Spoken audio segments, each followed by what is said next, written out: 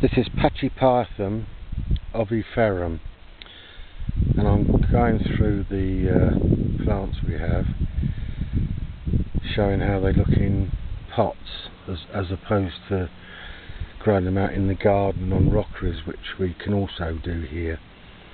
In the UK you're probably restricted to having them in pots like this. That would be about what you'd get after a year. Probably put a couple of plants in there.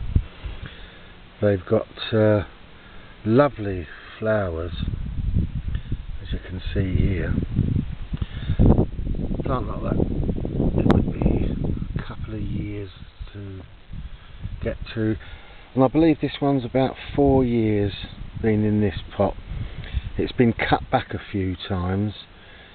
If it hadn't been, it would have been twice that size, so they're very vigorous. You can propagate them from just a single leaf, like so.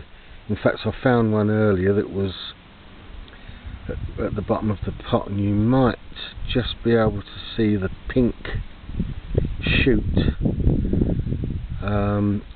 and then you start to get a few little roots and it turns into a tiny plant. But it does take a long time when you have to mess around like that, but it is interesting to do. But it's far easier to take off a shoot.